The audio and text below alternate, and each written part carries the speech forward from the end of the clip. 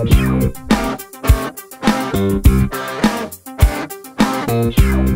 guys, I'm Gareth and welcome to Triple Rock TV. Today we're going to be making an awesomely refreshing summer drink with strawberry fields.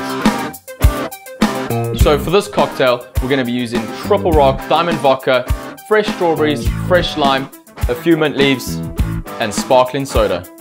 So we're going to grab our glass, add our ice. So once we've added our ice, we're going to start adding our strawberries and our lime. Get that in there.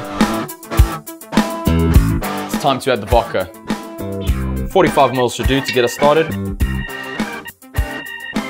All we've got left to do, add the soda. Give it a mix. Straws in, garnish with a slice of strawberry, a bit of fresh mint, and there it is, strawberry fields. A good drink to end a great day. For this recipe and more, check out our website.